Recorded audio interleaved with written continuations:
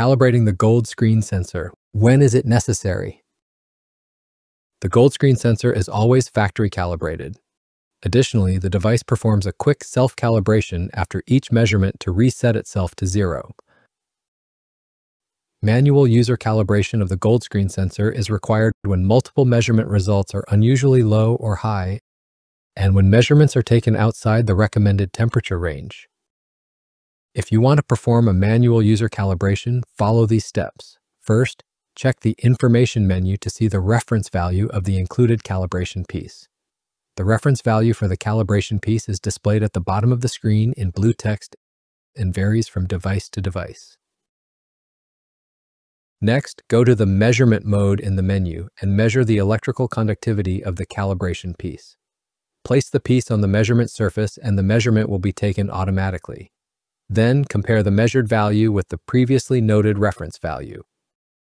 If the measured value deviates by plus or minus 1 megasiemens per meter from the reference value, a manual user calibration is recommended. Since that is the case here, we go to the menu and switch to calibration. Place the calibration piece on the measurement surface and confirm the calibration by pressing the rotary knob. The calibration will now be performed. Before pressing the rotary knob, keep the following points in mind. The calibration piece must be placed on the measurement surface. The up sticker must be facing up. Only the calibration piece delivered with the device should be used for calibration. The reference value of the piece may vary from device to device. After a successful calibration, a confirmation message appears on the display. If the calibration fails, an error message is displayed as well.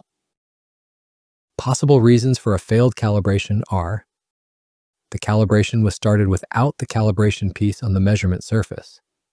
The calibration piece was removed from the measurement surface before the calibration was completed. An incorrect calibration piece was used. Always use the calibration piece supplied with the device. After calibration, the piece is checked again to ensure it is now within the tolerance range of the reference value. By carefully following these steps, the manual user calibration of the gold screen sensor will work every time. If you found this video helpful, let us know by giving it a like. Don't forget to follow us so you won't miss any new videos. Stay safe and see you soon.